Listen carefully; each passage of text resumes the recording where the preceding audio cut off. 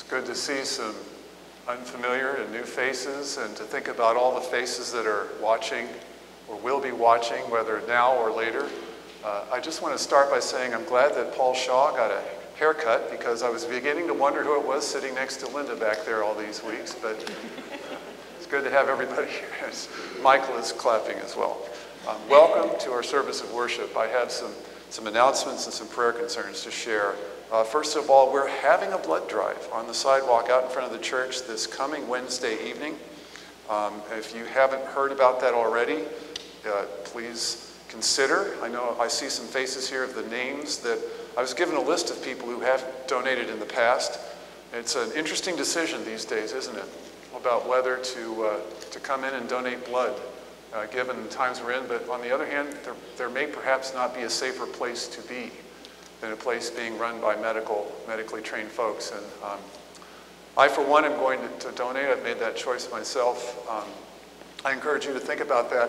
You need to make an appointment in advance, and you do so online. So if you have a desire to help with this but don't know how to do it, contact Sarah Kelsheimer in the church office, and she will help you with that.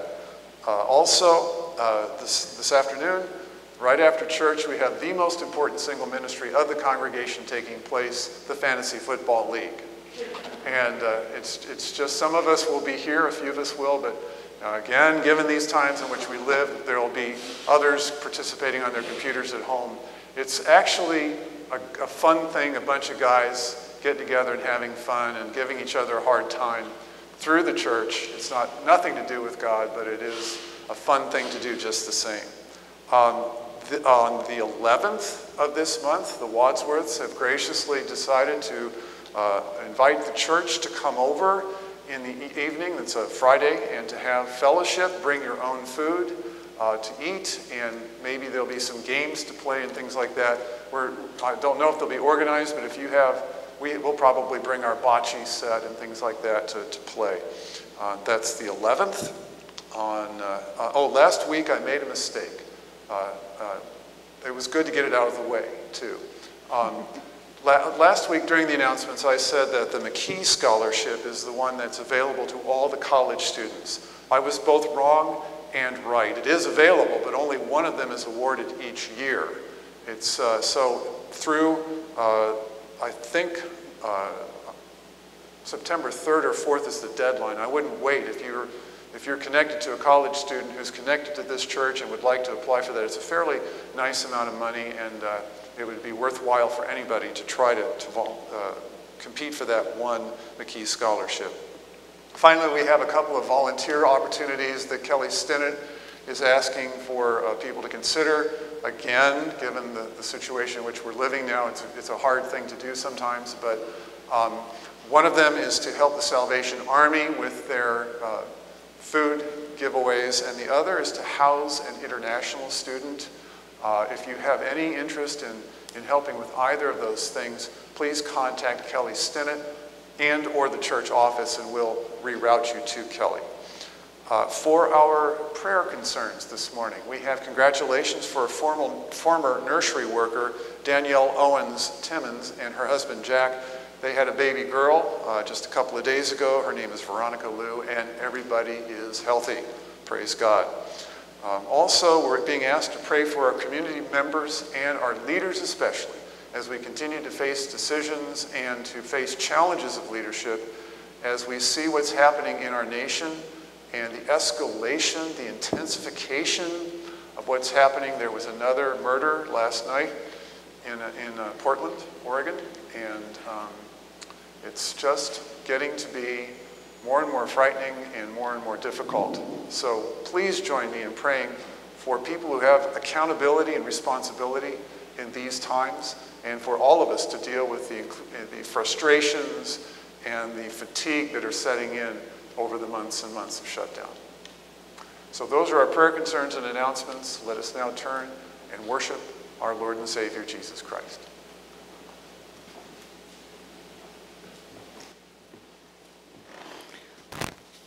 One additional announcement before I begin is you may have noticed in the bulletin that Logan Williams is listed as the soloist, and there's no Logan. He was at a gathering, I believe, last Thursday, and one of the individuals there tested positive for COVID, so he is currently in 14 days isolation. So you'll have to put up with me singing a little bit, not nearly as well, but I shall attempt. Let us pray. All-powerful God, your only Son came to earth in the form of a slave and is now enthroned at your right hand, where he rules in glory. As he reigns as King in our hearts, may we rejoice in his peace, glory in his justice, and live in his love. For with you and the Holy Spirit he rules now and forever. Amen.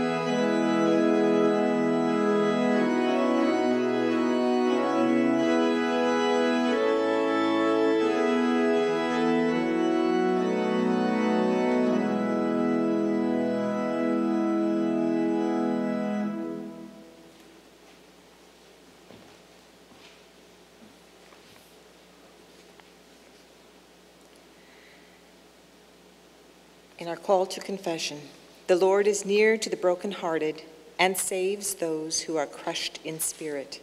Let us confess our sins before God. Almighty and merciful God, we have erred and strayed from your ways like lost sheep. We have followed too much the desires of our own hearts. We have offended against your holy laws. We have left undone those things we ought to have done, and we have done those things we ought not to have done. O Lord, have mercy on us. Spare those who confess their faults. Restore those who are penitent according to your promises declared to the world in Christ Jesus our Lord. And grant, O merciful God, for his sake, that we might live a holy, just, and humble life for the glory of your holy name. Amen.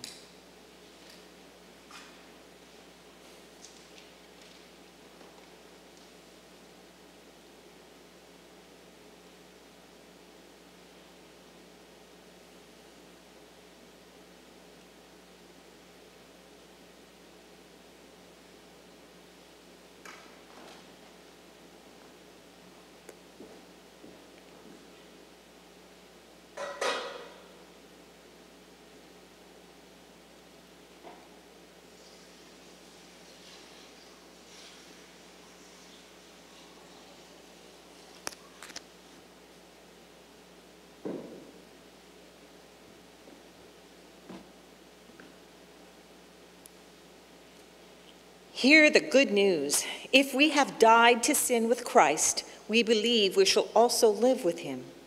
So you also must consider yourselves dead to sin and alive to God in Christ Jesus. Friends, believe the good news. In Jesus Christ, we are forgiven.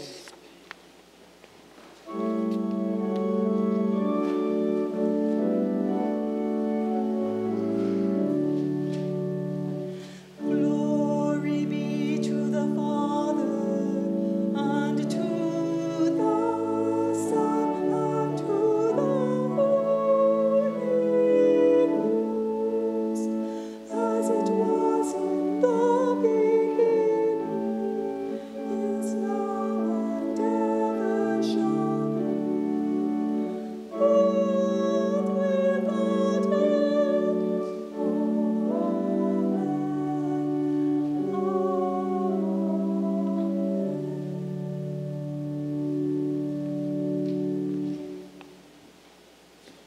And now, may the peace of our Lord be with you.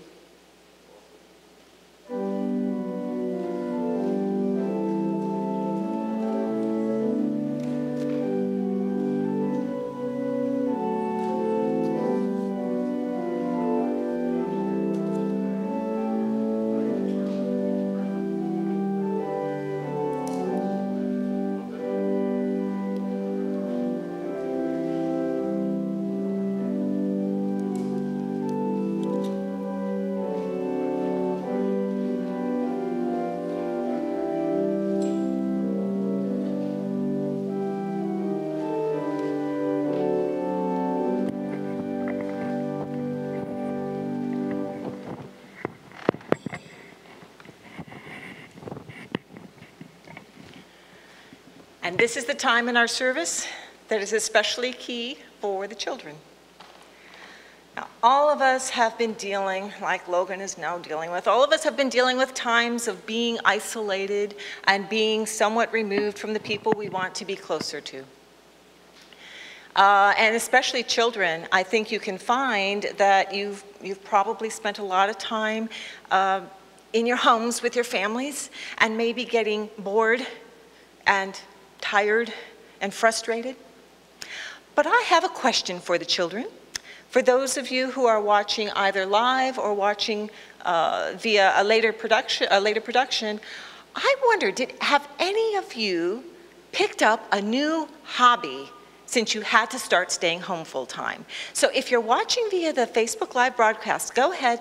Mr. Rakeup has agreed to shout out your answers if you send them in. And if you're watching via the recording, go ahead and send an email to the church later. I'd really like to know if any of you have new hobbies.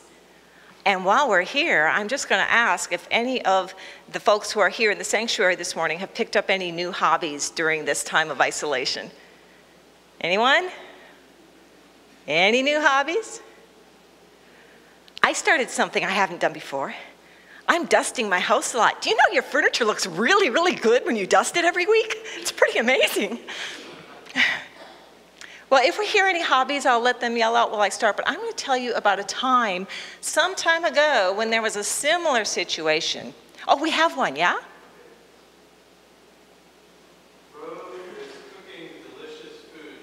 Rowan is cooking delicious foods for her family. Hey, that's a good hobby to pick up, something new and different. That's pretty cool. Another one? Rich said he's learning nothing. He's learning nothing. Okay. Yes. Oh, Nancy Ruby has made a lot of the masks that people are wearing. So new hobbies, this is just really a neat thing to have. So I'm going to tell you about a family member of mine, my grandfather. When he was 18, he had a time of imposed isolation. When he was 18, he took on a job with the railroad. And when he was with the railroad, well, very early in his career with the railroad, there was an accident and he broke his leg, and it was a major break. Now, in the 1920s, when people broke a leg, it was a big deal. And he ended up being he had to stay in bed and stay home for about 6 months. This is an 18-year-old young man. You know, the idea of staying home this whole time, I assure you, he got bored and he got frustrated. But a neighbor gave him a gift. A neighbor gave him some paints and brushes and said, well, maybe you could paint a picture while you are here in isolation. It might help you pass the time. Grandpa didn't have any canvases, so he actually painted a picture on the back of some brown wrapping paper. And the picture he painted was of 2 deer with some pine trees in the back forest. And every day of my life when I was growing up, I saw that painting because it turns out my grandpa was a very good painter. You see, the neighbor had given him this gift of paints and brushes, but God had given my grandfather the gift of talent, a talent to paint. And my grandfather painted, I have 2 images of my grandfather. I remember his 20-minute prayers before family Thanksgiving dinner, and I remember him painting, sitting at the table and painting. Grandpa painted for everybody. Every one of his 7 children had a beautiful painting in their houses. And every time, I'm one of 18 grandchildren, every time one of us got married, Grandpa gave us a painting. And I had the privilege of living with my grandparents during my junior year of high school, and every time I came home from school after dinner, Grandpa would sit at the table and paint. And that's the image I have of him. I have several paintings. So God gave Grandpa this gift, and Grandpa gave it back to several people. He painted his whole life. I'm going to share with you a painting that I have in my house in a place of honor. This is a painting. My grandparents would go traveling, and they would take pictures in the summer, and then in the winter, my grandpa would paint the pictures. And this is one I have on my wall, and this is the very last painting my grandpa ever worked on. I know because it's not finished. He has the signature in the lower right-hand corner, but it's in pencil, not painted over. He didn't paint his signature until he was done and satisfied. And also, when I look at the veins of the windmill, the sky around here is not well blended. He doesn't have the detail in the reflections in the water. I know it's not finished because I've seen others of my grandpa's painting. And every time I look at my grandfather's paintings, it brings me joy. God gave my grandfather a gift of the talent to paint. And my grandfather gave it back and brought joy to so many people for so many years. So if any of the hobbies that you picked up while you were in this time of isolation, if you discovered you have a talent for something you didn't know you have a talent for, know that talent is a gift from God. But what you do with that talent, that's your gift back to God. Let's say a prayer. Lord God, we thank you for the many talents that you give us. We thank you for the opportunity to share those talents with people around us, to bring them joy and to do your work. Help us, God, to take the talents that you've given us and give them right back to you. Amen.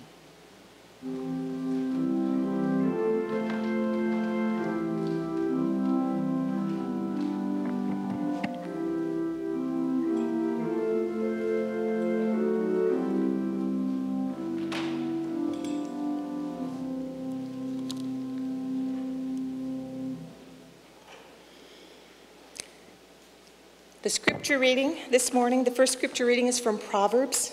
May God bless the reading of his word to our souls.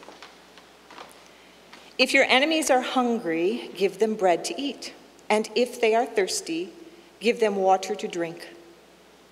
For you will heap coals of fire on their heads, and the Lord will reward you.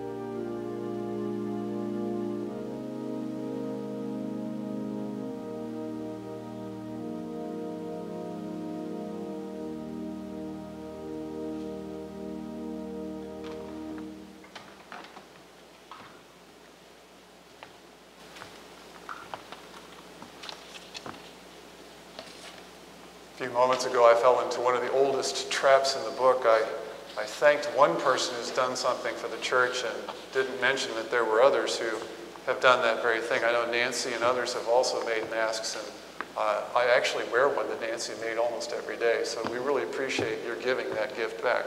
Thank you very much. Our New Testament lesson this morning comes from the book of Romans, chapter 12, beginning in verse 9. Romans 12:9. Listen now for the word of God. Let love be genuine. Hate what is evil.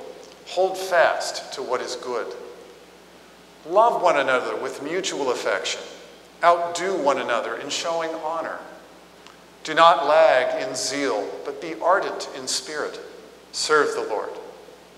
Rejoice in hope. Be patient in suffering. Persevere in prayer. Contribute to the needs of the saints. Extend hospitality to strangers. Bless those who persecute you. Bless and do not curse them. Rejoice with those who rejoice. Weep with those who weep. Live in harmony with one another. Do not be haughty, but associate with the lowly. Do not claim to be wiser than you are. Do not repay anyone evil for evil, but take thought for what is noble in the sight of all. If it is possible, so far as it depends on you, live peaceably with all. Beloved, never avenge yourselves, but leave room for the wrath of God. For it is written, "Vengeance is mine, I will repay," says the Lord. No, if your enemies are hungry, feed them. If they are thirsty, give them something to drink. For by doing this, you will heap burning coals on their heads. Do not be overcome by evil, but overcome evil with good. Let us pray. May the words of my mouth and the meditations of our hearts be acceptable in thy sight, O Lord, our rock and our Redeemer. Amen.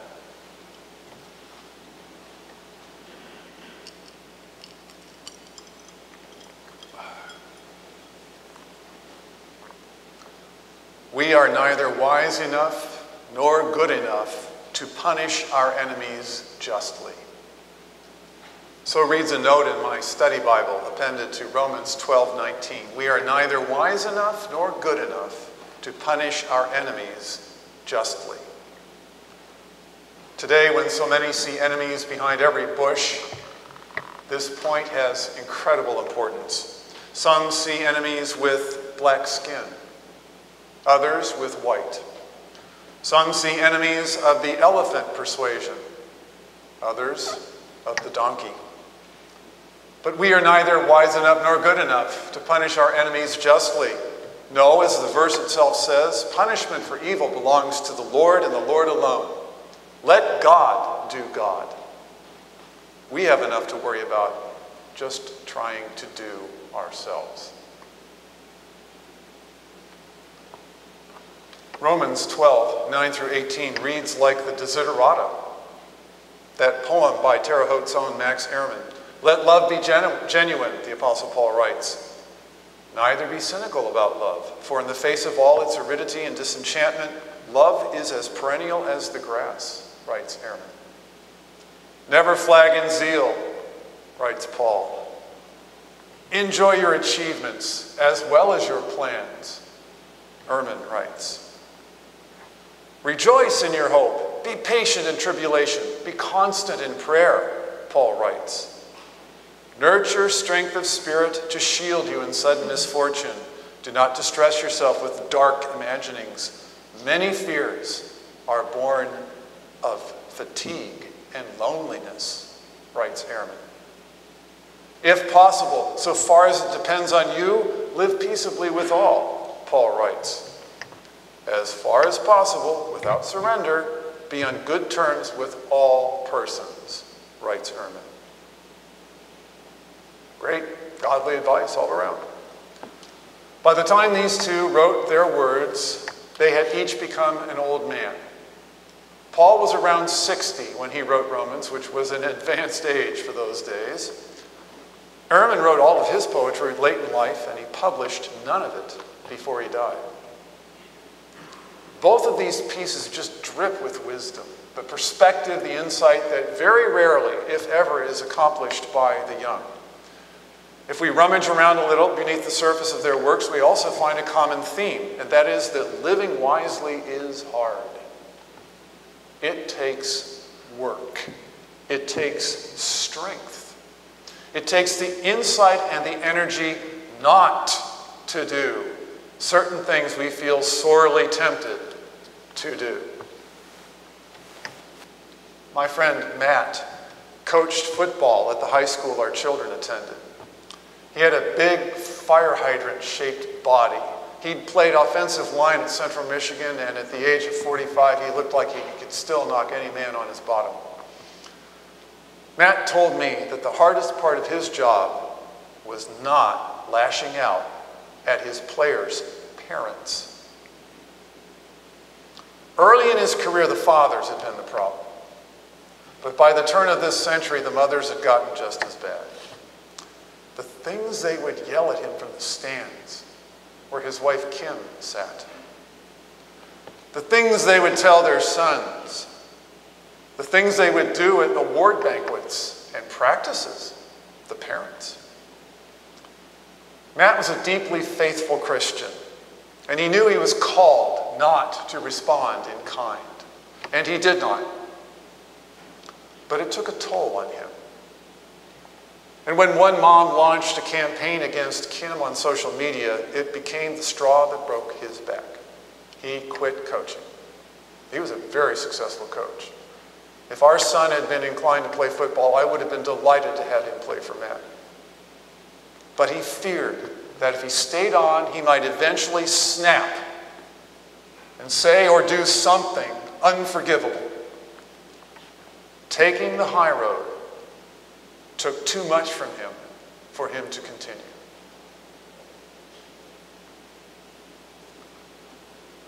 This sermon carries the title, "There is no try, only do." There is no try, only do. This is inspired by a famous scene in The Empire Strikes Back, episode 5 of the Star Wars saga. Master Yoda is pushing his young protege, Luke Skywalker, to develop the Force within him. And Luke is not progressing well. He's losing confidence in his abilities, his potential. Yoda expresses impatience with this attitude. "All right," Luke says, "I'll try." "No," Yoda answers. "Do or not do. There is no try." A momentary pause. Though I am about to exegete a quote from Star Wars, I am not one of those people who finds deep, existential, profound meaning in these movies, nor, God forbid, Star Trek. And now, having offended half of you, I want to return to the point. Of course, living a godly life requires effort. There is try. But try is only the means, it is not the end. Do is the end. Do is the purpose. Yoda wants Skywalker to keep trying, keep making the effort, until he becomes proficient at using the powers given to him. The Apostle Paul and Max Ehrman would have agreed. Living a meaningful, godly life is hard. Yet the work is not the point. It is the means to the end. It is the way to the point. And the point is this: becoming the people God calls us to be. Becoming more like Jesus. To do what godly people do. Or not to do what godly people do not do. Beloved, never avenge yourselves, Paul writes, but leave it to the wrath of God. For it is written, vengeance is mine, I will repay, says the Lord. Not taking it out on some of our enemies, our perceived enemies, is some of the hardest work we will ever be called to do, as my friend Matt, the football coach, discovered. Yet answering this call to gain that Christ-like ability not to do what we should not do empowers us to live wisely. It empowers us to love and to honor others. It empowers us to glow in the Spirit, Paul says, to have a genuine spiritual life. It empowers us to rejoice, to be patient, constant in prayer, generous, sympathetic. In these times, when angry people on all sides seek to inflame and to injure people they see as hated enemies, answering the call of God gives us the strength not to do it, to become more like Jesus and not to lash out in return. There is no try, only do. The end result is the point. Becoming more Christ-like is the point. Yes, doing takes trying. But Paul gives us an absolute standard. Either we clear the bar or we don't. We don't get participation trophies. And thank God. Because a little bit earlier in Romans, Paul had written, all have sinned and fallen short of the glory of God. If we got what we earned, we'd get nothing. We'd get worse than nothing. No. The object of our trying is not to win or to place or even to show. It is to do what God calls us to do. And God will forgive us. And God will gift us. And God will take care of us when we make that effort. When we overcome evil with good by not doing things we'd really like to do. In the darkest parts of our hearts and minds. Today, our nation, and indeed all creation, desperately need more people doing what God calls them to do and not doing what God calls them not to do. Now, before I start on my application of all of this to today's world, I want to make a point. I draw a distinction between the people that I see as legitimately protesting an actual grievance out in the world today. There are people out there from conviction, from conscience, who are protesting the ongoing horrible treatment of people of color in our nation. I support them. There's another group of people out there who are using that first group as cover. They're out there taking advantage of the situation to steal things and or to create chaos in the pursuit of an agenda with which I completely disagree. I'm going to be speaking about that specific group of people in a moment. Not the people who are legitimately out there protesting racial issues. My own son and his fiancée are among these people. They've gone to these demonstrations. Good for them. It's the other folks I'm going to be talking about. The other night, as the Republican National Convention ended, or its reasonable facsimile thereof, a number of people who had been invited inside the White House that night, including several who spoke as a part of the convention, after it was all over, they walked out into the streets of Washington, D.C. They probably should have thought more carefully before they did that. Because as soon as they hit the streets, mobs surrounded them. They screamed in their faces, sometimes using bullhorns. They pushed and slapped them. Several of them knocked their enemies to the pavement. One little mob stole an elderly man's walker. There he stood in the center of F Street, urgently needing somehow to get out of there, but they would not allow him to go. I would bet a month's salary that none of them who threatened him and his wife had any idea who they were.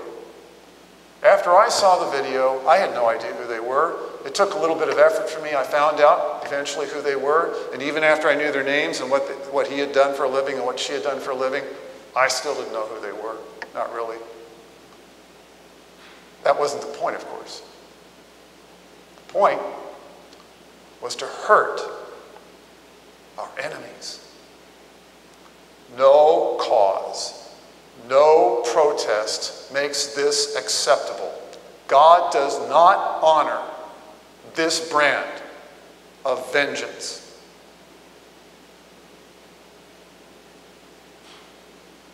Three days before, a young man named Kyle Rittenhouse, from the polar opposite end of the political spectrum as those mobs in D.C., Rittenhouse drove from suburban Chicago to Kenosha, Wisconsin.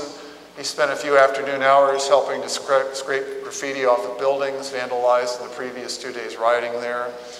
And then as darkness fell, he wandered the streets alone without any connection to either the home or business owners who were standing in front of their properties trying to protect them, or to any of the groups organizing to resume the protests that night. Eventually, he joined a group of armed men standing in front of one business. He brought along his own semi-automatic rifle. He did not know the names of any of the men with which he stood, nor did he know the name of the business in front of which he stood. Now, when the protesters coming down the street, seeing the armed men, wisely decided to just keep going past that stretch of sidewalk, Rittenhouse got bored. So he started wandering around the streets himself. And eventually the sight of one armed white guy walking by himself through the crowds drew attention. One man tackled him from behind. A second one started beating him with his skateboard. Now that might sound funny, until you realize that skateboards today are about 4 feet long and they're made from hardwood.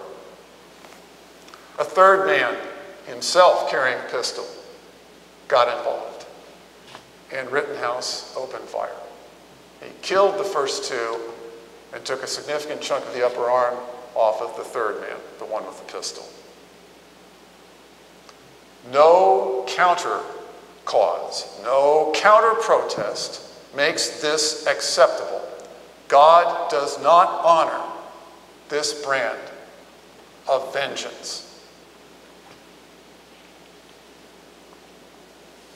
The time has come for this preacher to come clean. I find myself trapped in the middle, stuck between two enraged groups stoking their passions on social media and broadcast television and radio. People I have known for 45 years, people who have always been thoughtful and kind and sweet, are now raising their voices and waving their arms while calling the other side names that my salty Grandpa Riggins would never have uttered in polite company. What is happening to us? What is going on here? My reading of the Bible, my theological training, and my prayers make it impossible for me to support either side. The people in the streets of D.C. and Kenosha, both left and right and everywhere else, are extreme examples, but they represent where we are in the process of becoming as a nation, and I can no longer remain silent. A pox on all their houses.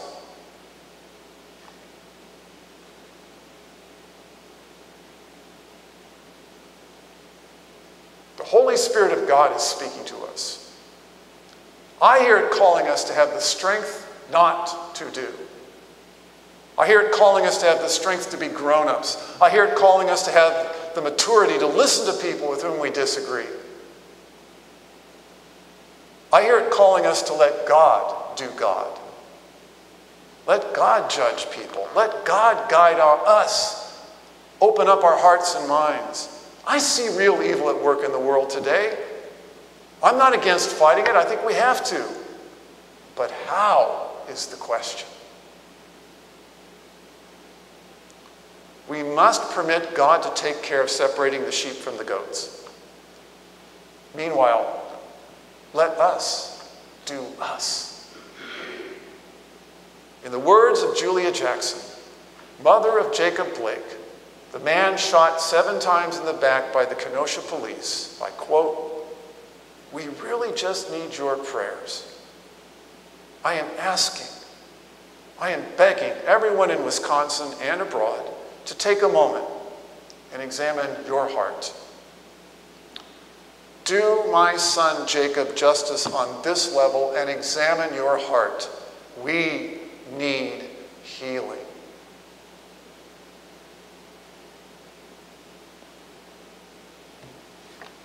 We need healing, not revenge.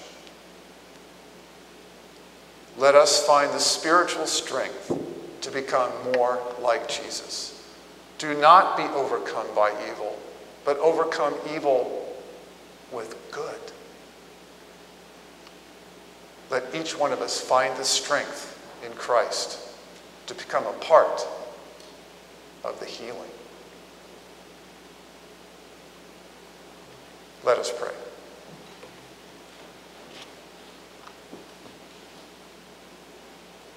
Lord our God, we pray that you would give us the spiritual strength to continue walking down the path you have chosen for us.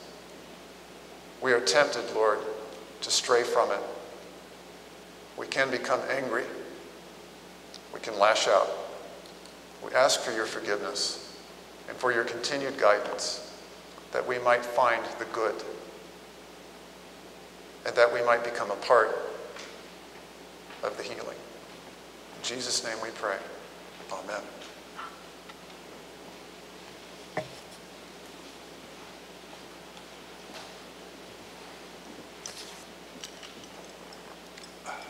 Now, in response to the Word of God, as it's been read and preached, I invite you to join me in reciting a piece from the Barmen Declaration, written in response to the evils of Nazism in Germany. As Jesus Christ is God's assurance of the forgiveness of all our sins, so in the same way and with the same seriousness is he also God's mighty claim upon our whole life. Through him befalls us a joyful deliverance from the godless fetters of this world for a free, grateful service to his creatures.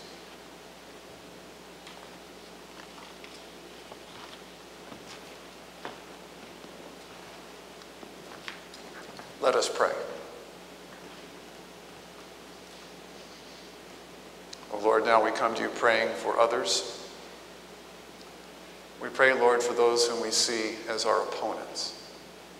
We ask, Lord, that you would help us to grow in faith and in wisdom so that we might not label them, so that we might not put them in our neat little boxes, imagining that we can somehow control them.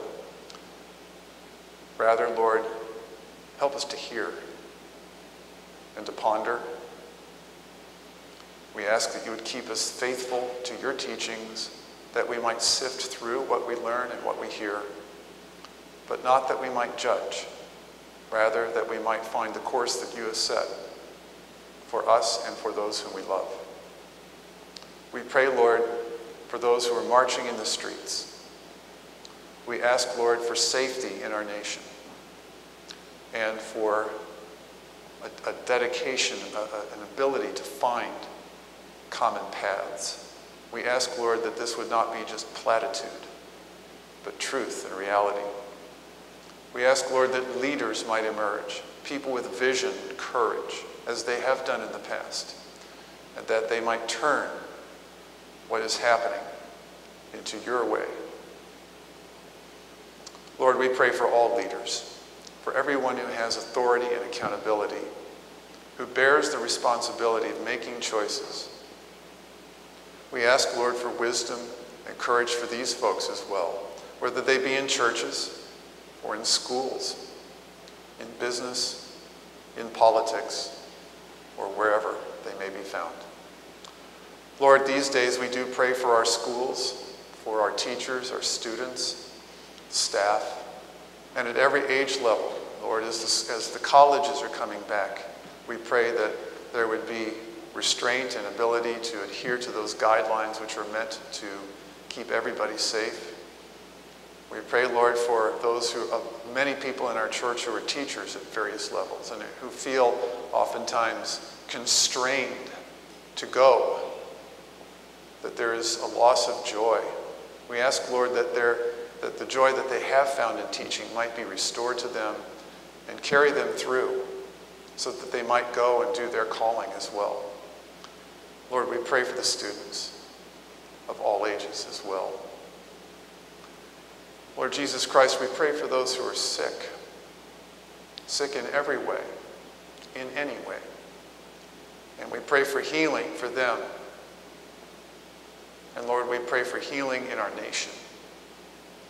The pressure is almost more than we can bear. We've been arguing and shut down and afraid for far too long. We just don't have it in us to be our best right now. Work with us, we pray, and with one another, with everybody. Give us the ability to get up each day and do what you've called us to do, to follow in the footsteps of your Son, our Savior, the Lord Jesus Christ, to become more like him.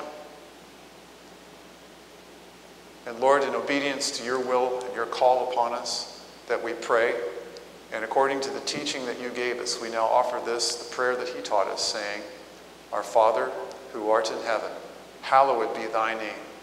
Thy kingdom come, thy will be done, on earth as it is in heaven. Give us this day our daily bread, and forgive us our debts, as we forgive our debtors. And lead us not into temptation, but deliver us from evil. For thine is the kingdom, and the power, and the glory forever. Amen.